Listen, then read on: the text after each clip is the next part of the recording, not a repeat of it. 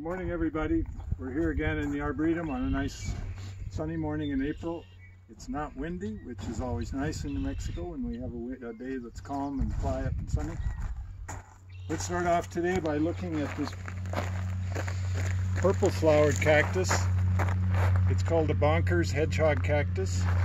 It's named after a female botanist named Frances Bonkers. She's one of two botanists that have plants named after them that we have in the refuge, in the Arboretum rather.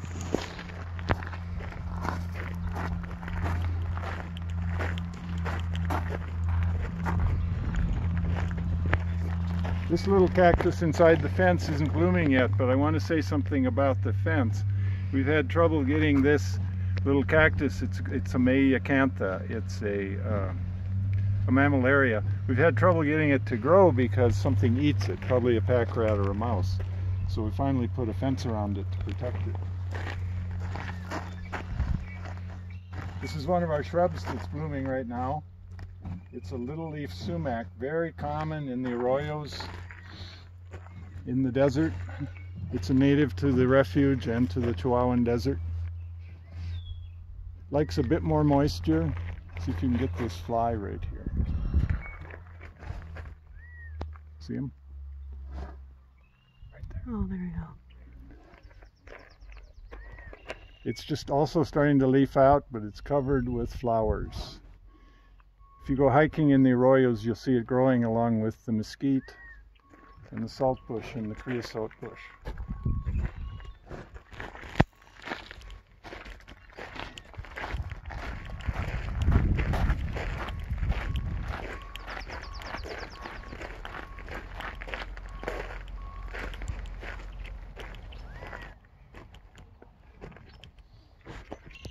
One of my favorites, because it's successful, because we've managed to keep these alive and thriving, is a primrose.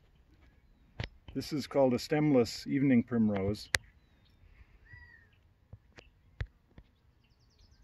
These flowers fade very quickly, like this one bloomed this morning and is already faded. That one looks like it's been eaten by something.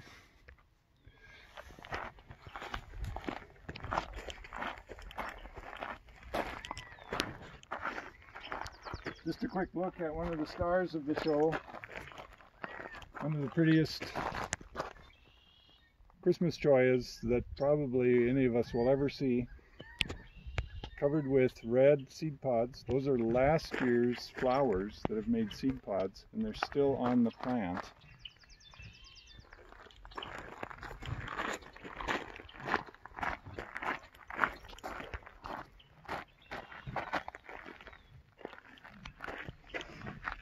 Finally, we look at this little cactus. It's called an old man of the desert. This is the first time in 5 years that I've seen it bloom.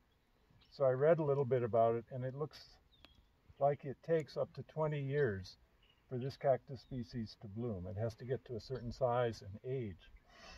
It's a clumping cactus, although it's not an echinocereus like the other hedgehog cactuses, but it's got little offsets that are cropping up around it.